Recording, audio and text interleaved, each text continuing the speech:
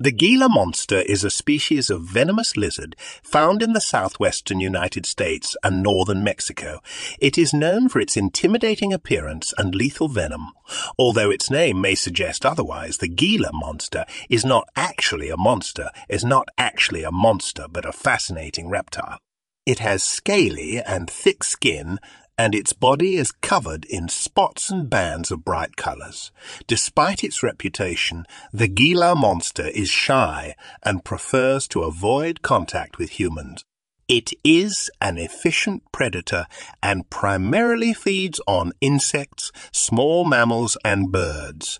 Its venom is used for self-defense and hunting, but it rarely poses a threat to humans.